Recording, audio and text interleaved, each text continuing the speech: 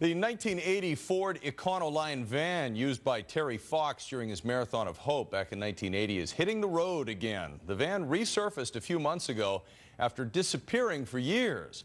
Restored now from the ground up, this iconic piece of Canadiana is once again making the trek across Canada, raising funds for cancer research. Ann Drua reports. It is here at Mile Zero in St. John's, Newfoundland, where Terry Fox began his legendary journey almost 30 years ago. And today, the van that Terry called home and followed behind his tracks for 143 days was unveiled.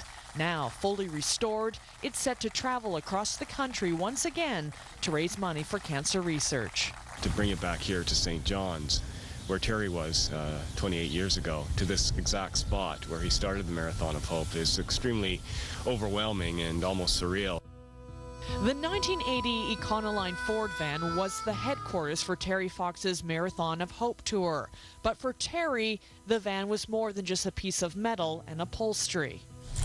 It was his home.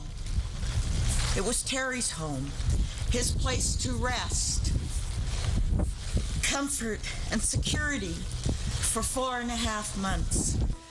The Marathon of Hope ended in Thunder Bay, Ontario. Following Terry's death in 1981, the van that clocked more than 5,000 kilometers alongside Terry Fox somehow disappeared. But last year, it was tracked down in Vancouver. Turns out Terry's van became the touring vehicle for a heavy metal rock band. You know, I'm glad that somebody is finally going to take it apart and put it back together and, you know, just tell the story. It goes so far to tell the story of, you know, it was the days before giant corporate sponsored events like that. It was 3 guys in a van running. A team of mechanics from Ford of Canada spent 6 months restoring the van to its original 1980 condition. Yeah, the van is quite significant because my recollections is seeing the van on the parking lot of my school, and now seeing this van for the first time since spring 1980. You know, I got a strange feeling in my stomach. It's like butterflies, right? And now, 28 years later, the van is ready to hit the road again and continue Terry's legacy.